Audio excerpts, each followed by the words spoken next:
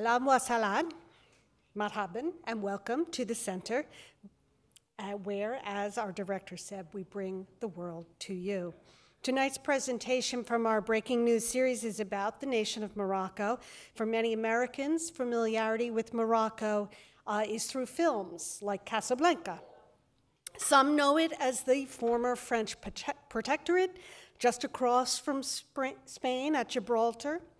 A few of us, like myself, have actually visited Morocco.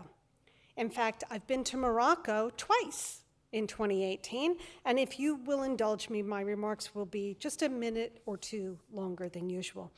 During my first visit there in March, I absolutely fell in love with this country. It is so beautiful. I fell in love with its culture, its language, its people. They're some of the most warm, welcoming people I've ever met in my life.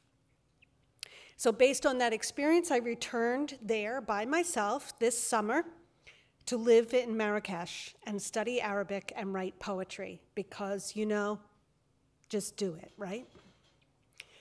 It was a life-changing experience for me, as I'm sure is not a surprise to you, and I'm devoted to teaching others all that I learned, dispelling the myths and misconceptions that we have about Morocco, about North African people, about Islam, and fighting intolerance to the extent that I can.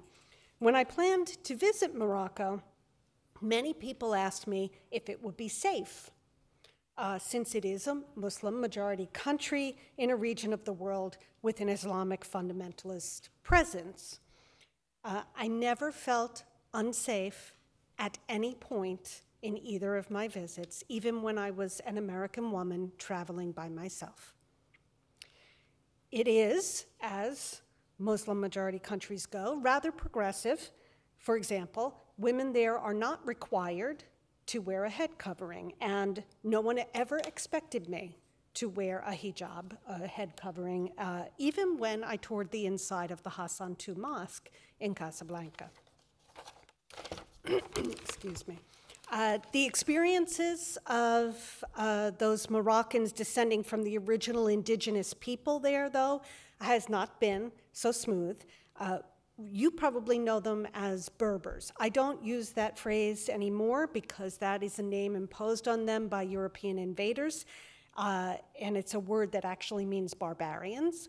So much like the European imposed term Indians here in the USA that we consider offensive and don't use anymore, the preferred term is and should be Amaziren. My friends who are Amazigh have related to me their experience of learning only Arabic in school and of their home languages and culture being virtually erased from their history books. That's why when you are speaking to me, you'll see on my arm a tattoo of their symbol of freedom and civil rights, a letter from their own language. So the recognition of the languages of the Amaziren, collectively grouped under the common language of Tamazight, has been what I would consider a welcome political change in the last few years, the recognition of it as an official language. And I'm pleased to report, and you will notice one of the pictures in this slideshow, there is much of the signage in Morocco, that one right there, includes not only French and Arabic, but also now Tamazight. It's a concession that the government made that you'll hear more about tonight in response to the protests that followed the 2011 Arab uprising, with politicians responding to people and to popular sentiment in varying ways that are at times maybe merely lip service, but you know, at least a response, which is, I think, a step in the right direction. And so our speaker, Intissar Fakir, is a fellow and editor-in-chief of the online journal Sada in the Carnegie Endowment for International Peace Middle East program, where her research focuses on political, security, and economic change in Morocco and other North African countries, as well as political Islam trends, local governance, social mobilization, and foreign policy. Among many other things, she has worked on implementing democracy and education assistance programs in the Middle East and North Africa, and consulted for organizations and companies, and written for news outlets in the USA, Europe, and the Middle East. So please join me in warmly welcoming Ms. Fakir.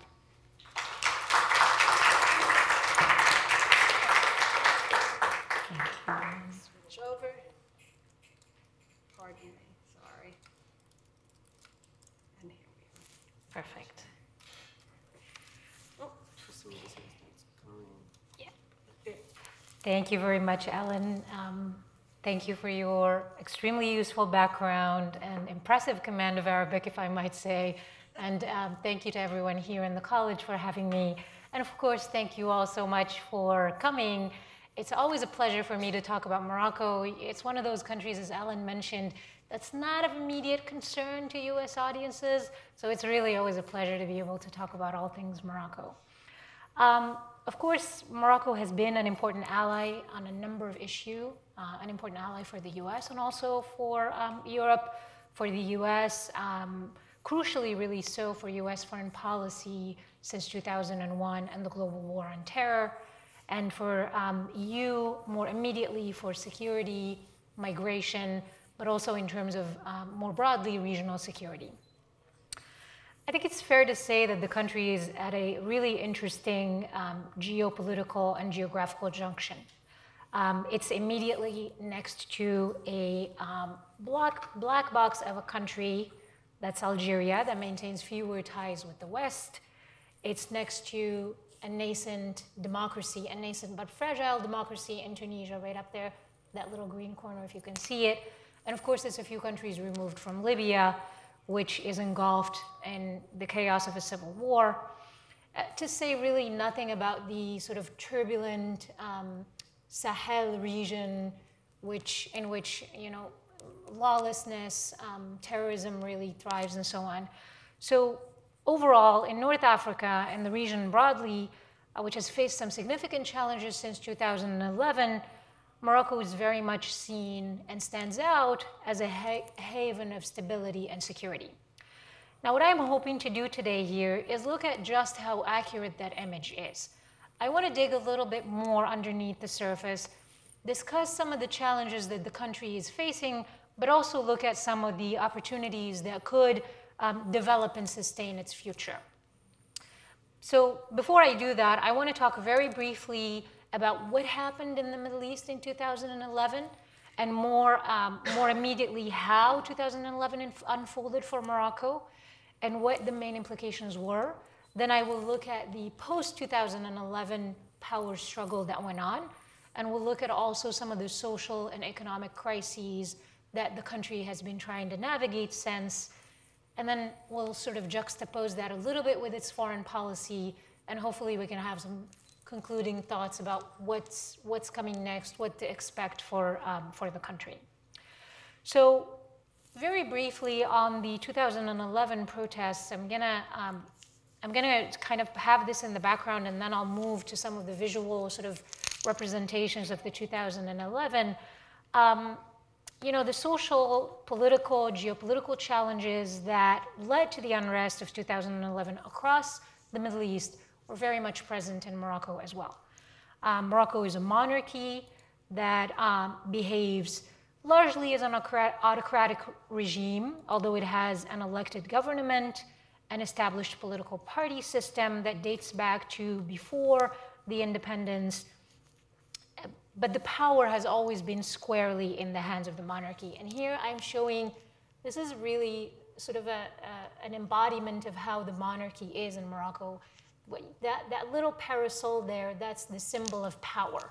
And that's the king walking through his coronation when he took over in 1999 after his father passed away. So you kind of have this institution that dates back to 1631, has been in power since 1631, and has essentially complete control of the country. And so, as I was mentioning in terms of socioeconomics, the country's development was and has been uneven. The rising middle class was feeling choked off, And more importantly, people wanted the same dignity and opportunity that we've heard everyone ask for from Morocco all the way to Yemen, across the Middle East. So just very briefly, protests broke out in Tunisia, as some of you might know, after a young man set himself on fire, protesting the police and official treatment of him. This happened in 2010. The protests quickly brought down the entrenched autocratic regime of Ben Ali in Tunisia. The same protests spread to Egypt. They also brought down the President Hosni Mubarak.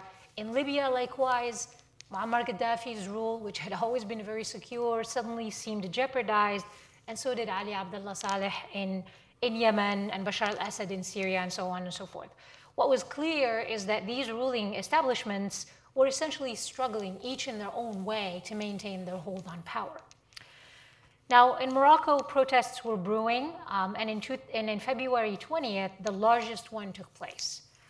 These protests, like I said, much like the rest of the region, were organic, only loosely organized. In Morocco, the group that sort of organized these protests on Facebook, Twitter, so on, calling people to come out and protest, named themselves February 20th after the day when they initiated their movement.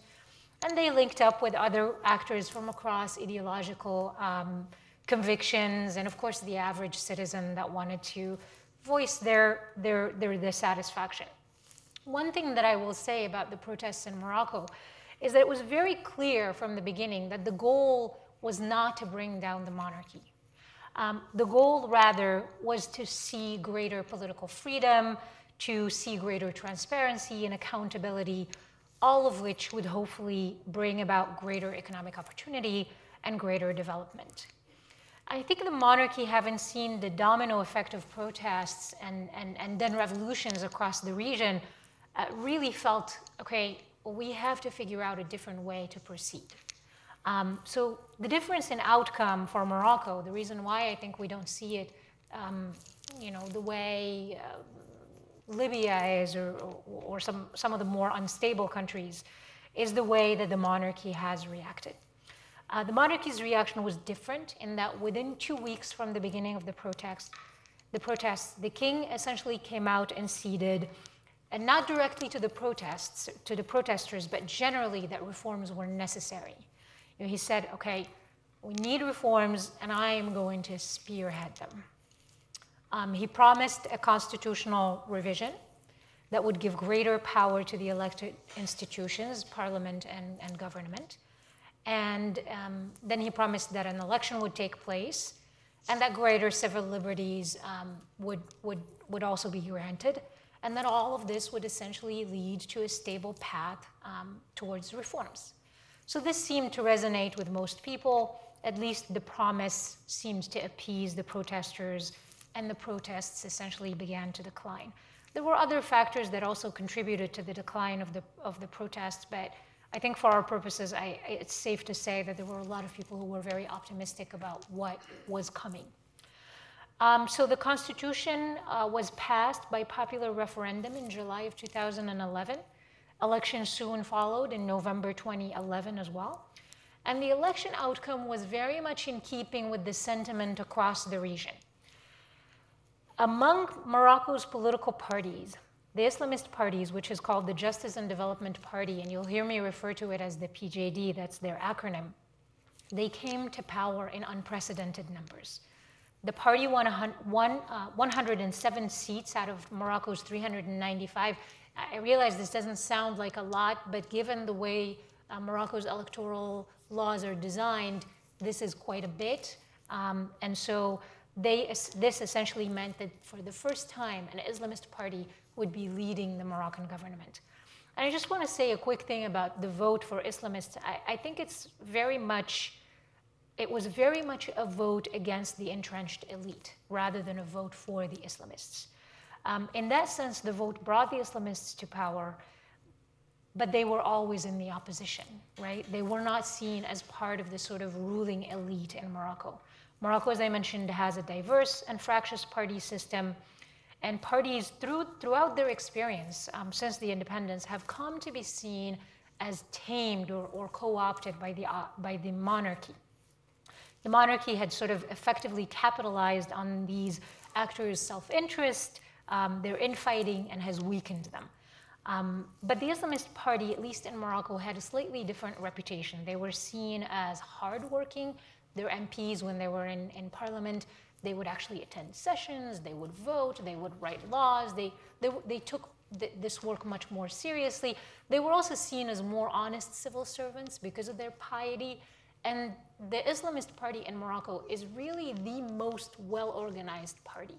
They have very strong bylaws. They're democratic in how they apply those bylaws. So in that sense, it has a much better reputation. Of course, we're talking about essentially people seeing them as the lesser of all evils, but I think it still sort of matters in kind of thinking about how they came to power post-2011. And I think it really, again, it really says a lot less about sort of what this means for the country's religiosity and more about what this reflects on the country's sort of political elite. So with the constitutional revisions, the election, the Islamists in power, the protests had calmed down. And really the big story now was the Islamists in power and not so much whether the monarchy or the system would be threatened by the 2011 protests. So the monarchy was safe, the government was freely elected, and at least in principle, we were going to see the government have a little more power in terms of running the country. Now, after 2011, this really, it started to feel like this was changing a little bit. I'm going to pause here and just say a couple things about this picture.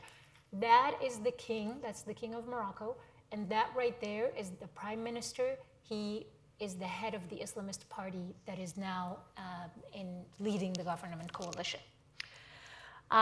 So again, they come into power and things, seem a little like, okay, these concessions that they got, how are we going to see the extent to which they would be applied?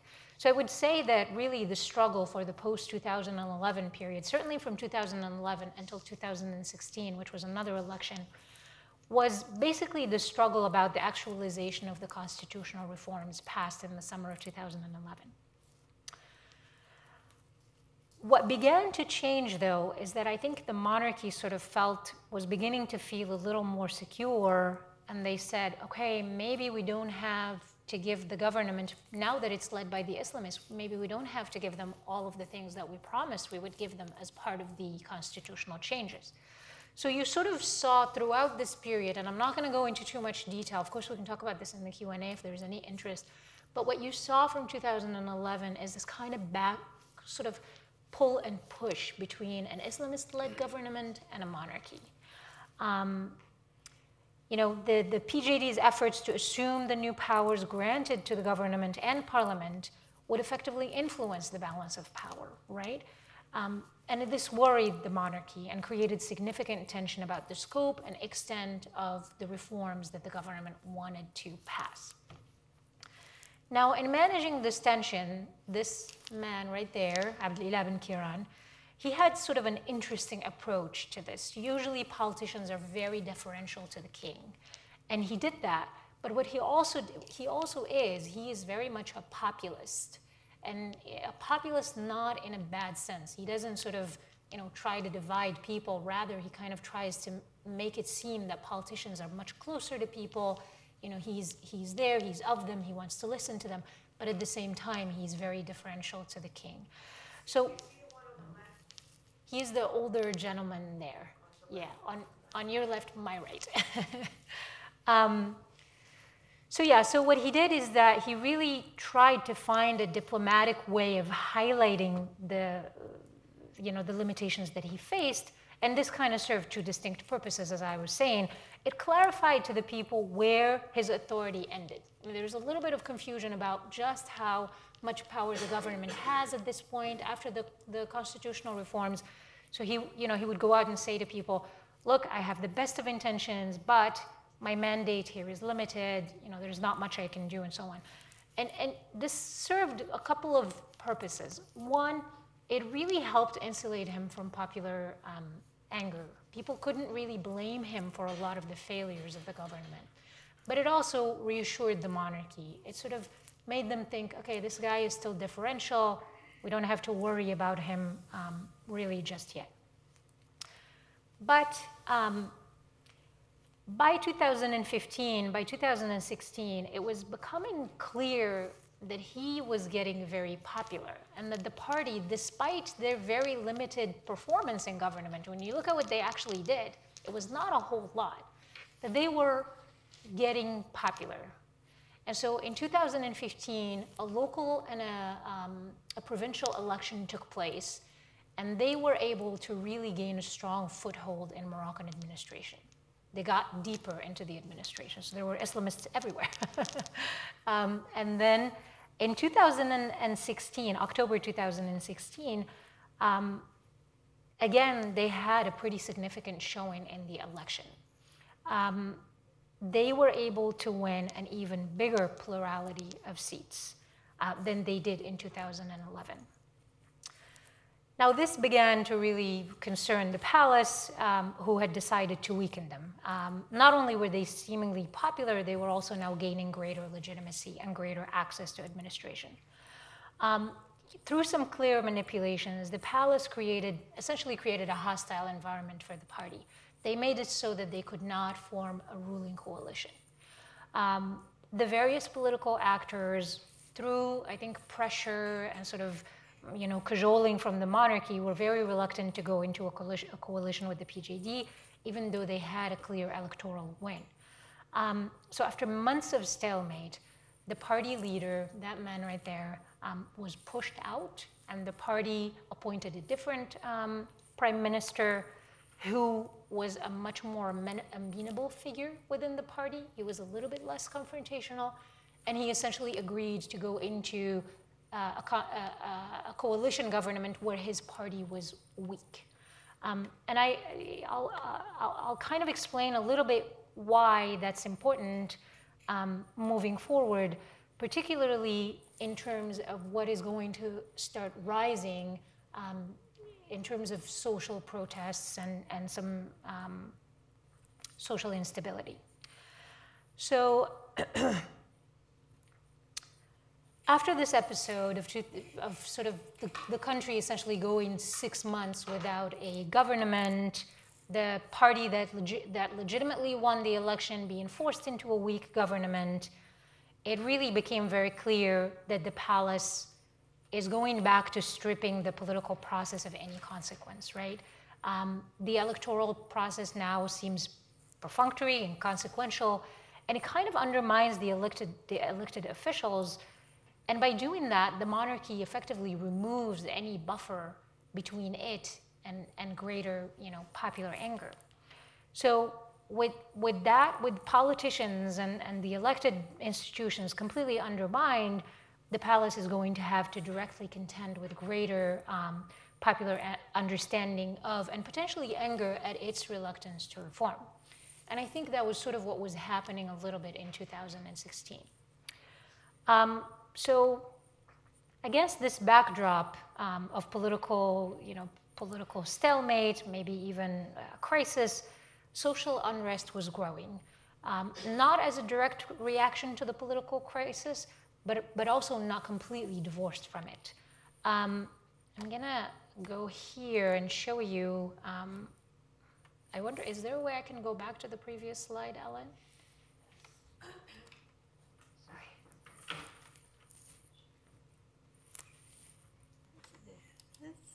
Okay, previous and then the one before that.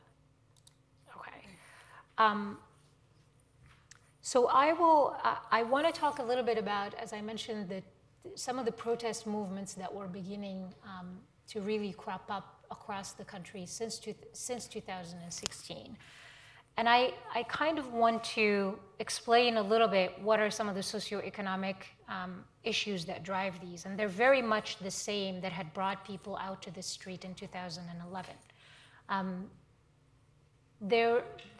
What was even more frustrating is that for Moroccans on the one hand, their country seems to have a lot of promise, right? The economy is growing. GDP growth was at 4% in 2017. The government is able to bring in a lot of foreign direct investment in a number of industries. And a couple of standout ones are the automotive industry, the aerospace industry, and of course renewable energy. And I'll just point out this little solar complex here. It's not little, I think it's the largest one in Africa. This is one of Morocco's most promising endeavors, really, which in renewable energy. And it's not just solar energy, but also wind. And this seems to be one of the things that the government very much looks to kind of show the degree of promise that the country's economy has. But on the other hand, many in the country are still struggling. Unemployment is still high. Poverty rates are considerable. I think there are something like 4 million people living under the poverty line. And of course, illiteracy rates are still very high. It's something like 32% of the population is still illiterate, and it's even higher in rural areas. Unemployment nationally is around 10%, and among youth, it's reached something like 30%. And this is not just rural versus urban. This is also within cities. And of course, there are significant chunks of the country where there is no clean running water, where villages, there are hundreds and thousands of people do not have access to roads or schools or hospitals. And you essentially find towns where there are luxurious villas surrounded by shanty towns where people struggle to feed themselves. And I just want to have these two pictures kind of juxtaposition that we're talking about. That's a very fancy mall in Rabat where you see kind of luxury clothing lines, and of course remote villages that don't have sewer systems and running water. So this duality is endlessly puzzling and frustrating to most Moroccans. In addition to this, the average Moroccan is convinced that their political system, political institutions are either incapable or simply unwilling to run the country more effectively, that they're driven by corruption, greed, and self-interest.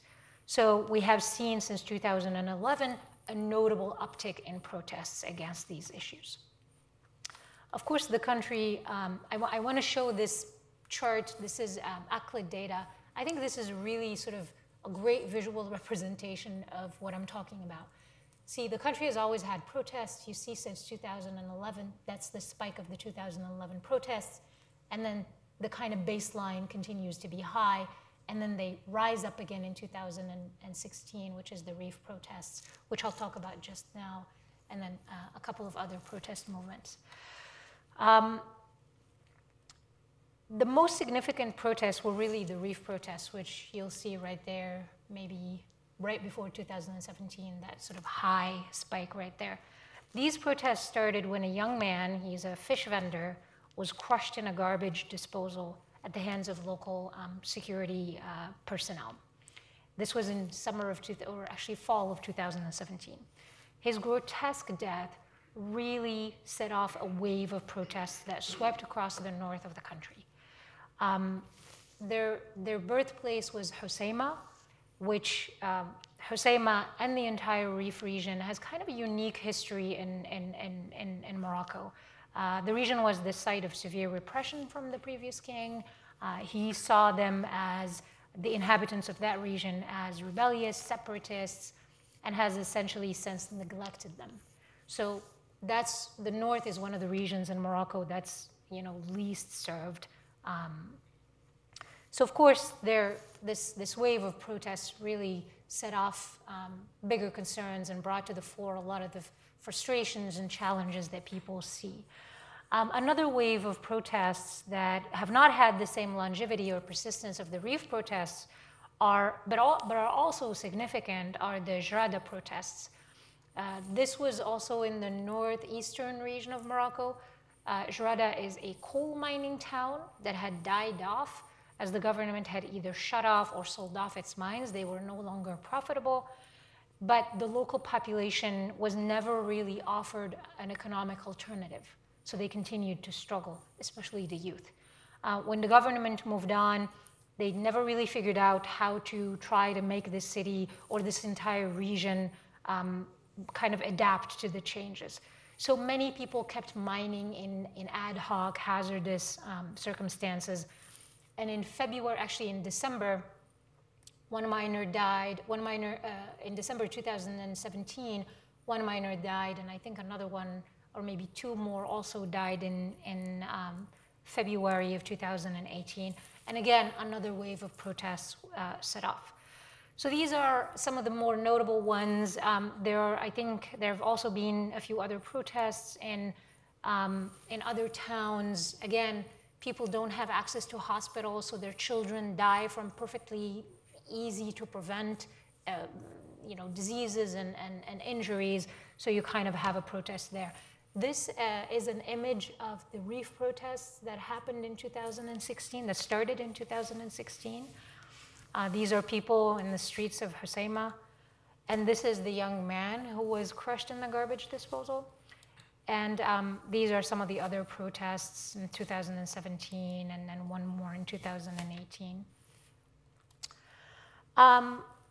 Another example that I'll give before I switch gears to talk about foreign policy is a national boycott that has been happening since April. This boycott has targeted 3 large companies that are owned or operated by people who are close to the monarchy and have significant power over the economy and politics. And really the ties sort of exemplify the influence of business over politics and vice versa.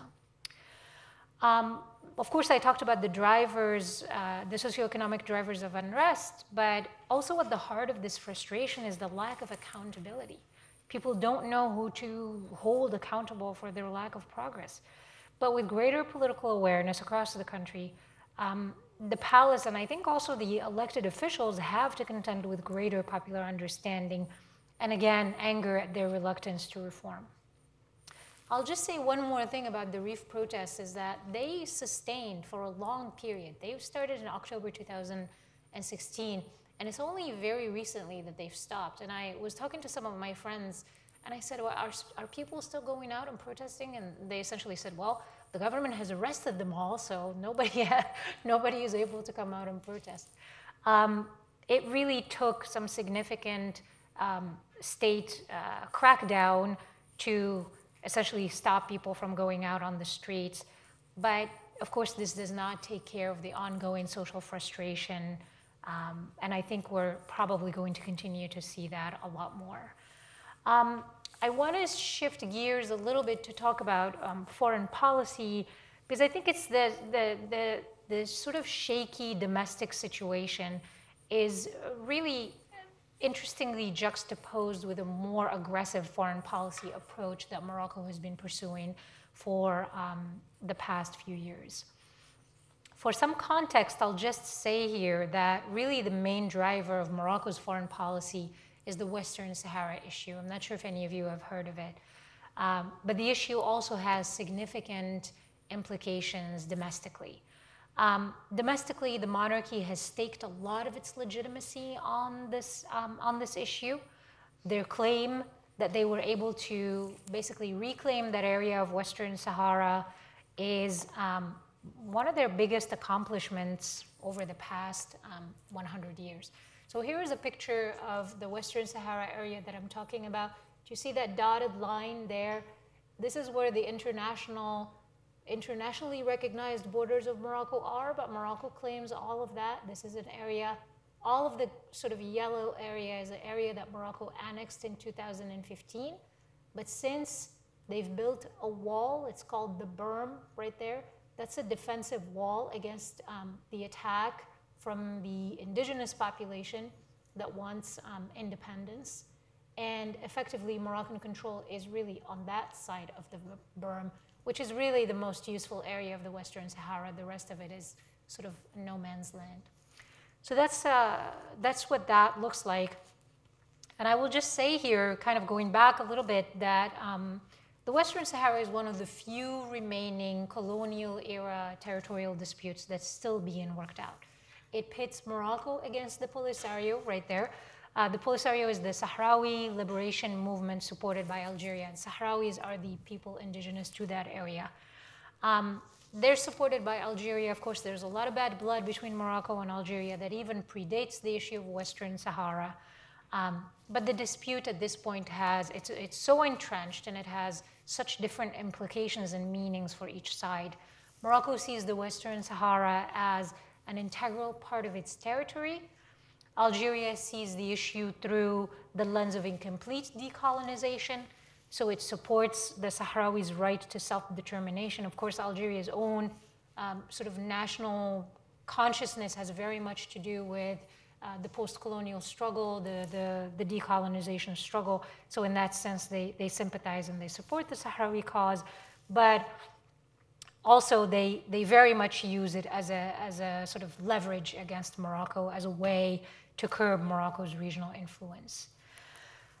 Since 2007, Morocco has been championing what they call the autonomy plan, which as a solution to the crisis. Before that, Morocco had wanted the entire Western Sahara to be sort of effectively part of Moroccan, under complete Moroccan control, and the Polisario wanted independence.